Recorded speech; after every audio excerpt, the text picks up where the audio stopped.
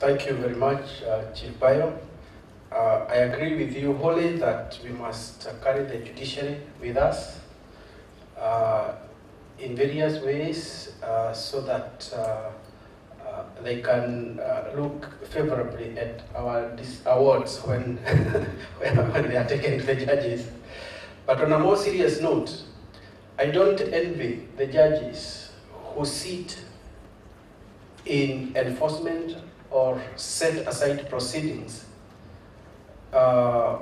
in matters arising from some arbitrators. I have seen some arbitrators, some arbitration awards, and wondered, if I were a judge asked either to set aside or to enforce this award, what would I do?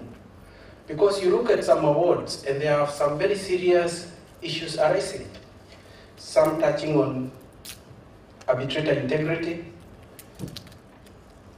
ignorance, and even bordering on incompetence. So what are judges required to do? I'm happy that we have some judges in this conference. Maybe they will tell us how they go about that. Now, my presentation is titled Arbitrator Integrity. Should we work to the same standards as the judges or to different standards? Actually, the first title for this paper was different. My first title was Arbitrators, Je Hu Ni Ugwana. And I wanted to give local examples and examples from other places of things which arbitrators have done, which are really not up to standard. But of course, Professor Wahab has presented that very well, so it's just as well that I changed the title of my paper. So my paper explores integrity issues among arbitrators.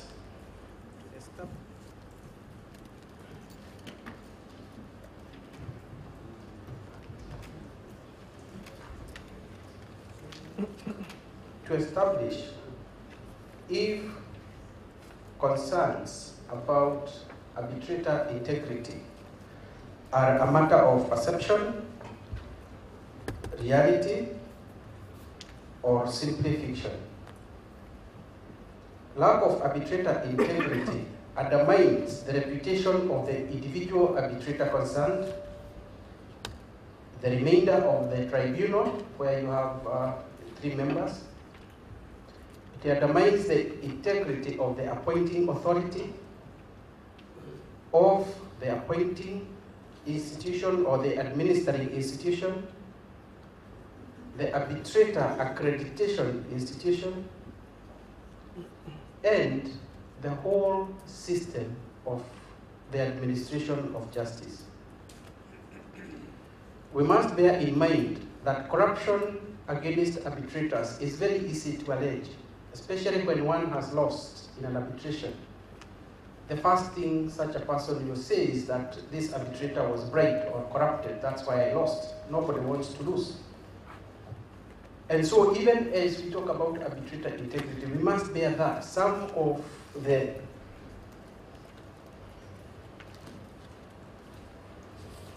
the complaints are simply motivated by the fact that parties have lost in arbitration.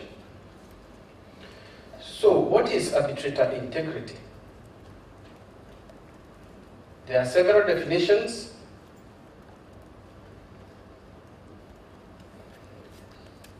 That is just one of them.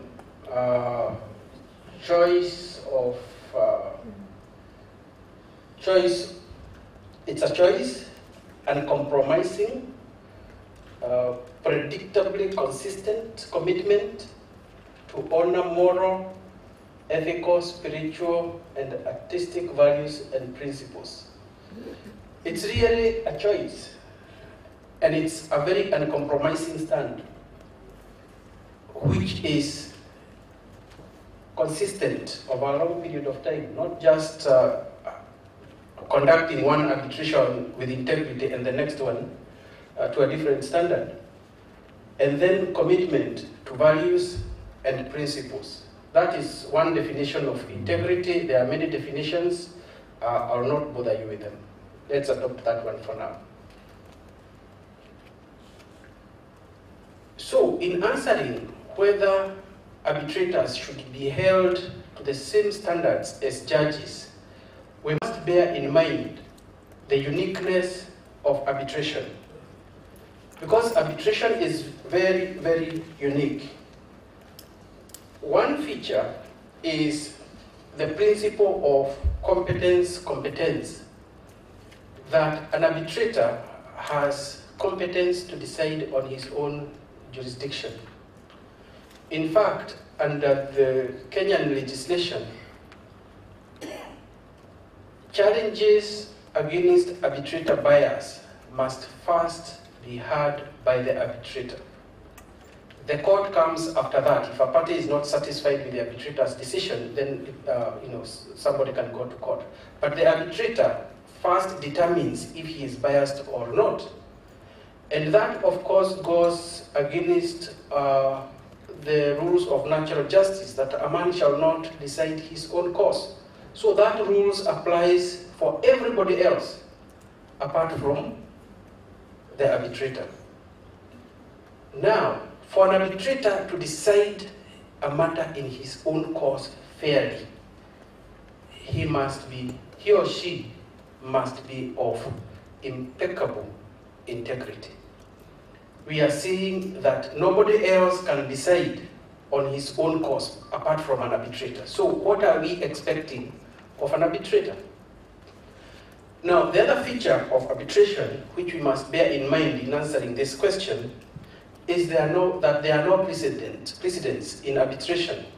You do not take into account the decisions made by other arbitrators, and in fact, even authorities of courts may be persuasive but not binding. So, the fact that there are no precedents gives the arbitrator a lot of leeway. Now, the third one is confidentiality. Because arbitration is confidential in terms of its process and the outcome, it means that the press and the public are excluded. And you all know that the press and the public are the best safeguards of integrity. They expose people. They expose rot in the government, in the local authorities, in the police force, in the judiciary, everywhere. So we have here a system which excludes the public and it includes the press.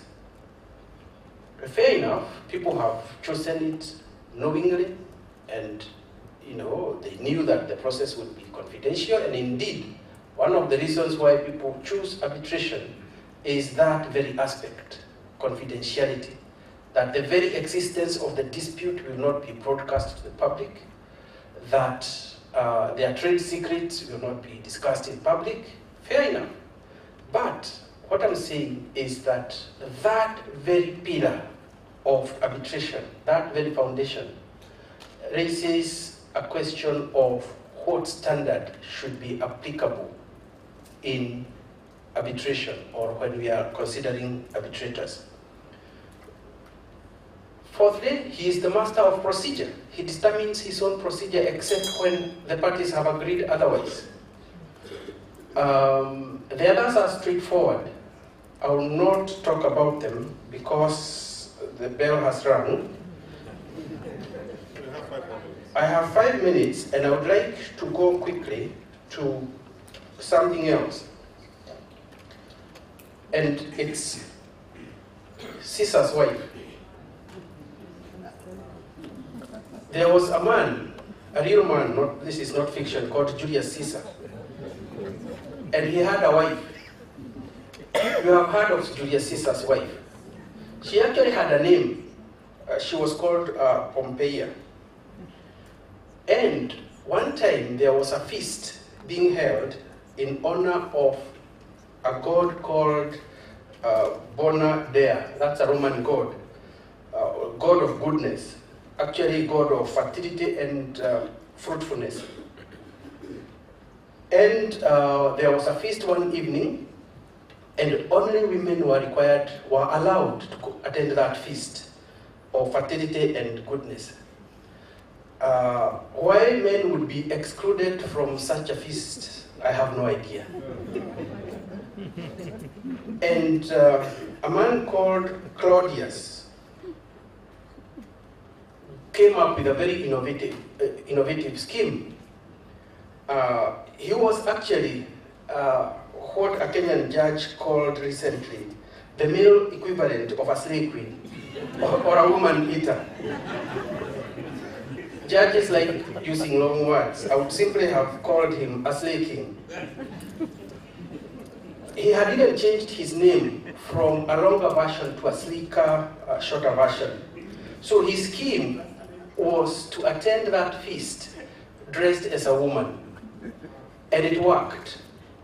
And the reason he wanted to attend the feast was because Pompeia, Caesar's wife, would be in attendance. And he wanted to have a very private word with her. So she attended. But somehow it could be the way he walked or the way he talked. You know, maybe he could just balance his body the way it's supposed to be balanced in such an occasion. Somebody spotted him and said, "Hey, what's up?" Anyway, when it was discovered what he had done, he was taken to court and he was tried. And at his trial, something interesting happened. The prosecution was overconfident. The prosecution was excellent. Cicero, one of the greatest orators, was one of the prosecutors with others, but they were overconfident, so they didn't prepare themselves well, and they lost. So this character was set free. But then the king, Julius Caesar did something astonishing. He said, or rather, he divorced his wife all the same, even though she had been discharged of all charges of mischief. And he said, "My wife ought not even to be under suspicion. My wife ought not to be even under suspicion." Now, I know time is running, so I'll go quickly to my next slide and ask you, what is the applicable standard for judges compared to that of arbitrators? Is it the balance of probability? Which standard applies, for example, when a tribunal is investigating